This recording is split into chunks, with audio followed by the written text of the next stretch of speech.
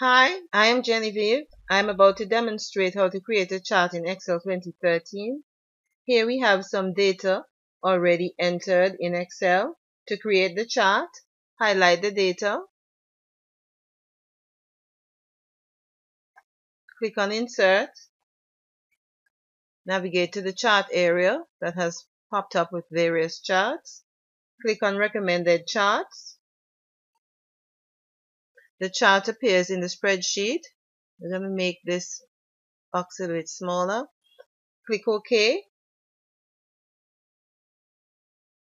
and the chart is transferred into the spreadsheet.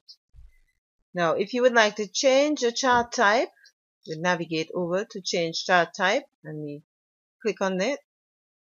We can see our chart in a column, pie, bar chart, or any other chart we would like to see it as. However, a line chart displays trends over time, and we are displaying items in stock over a period of 4 years.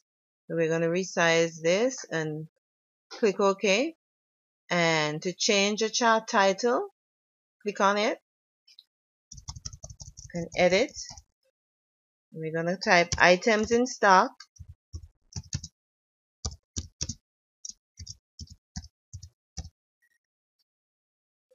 If you would like to resize the chart area, we can expand with the handle on the corner, or we can reduce it and make it smaller. Thanks for watching.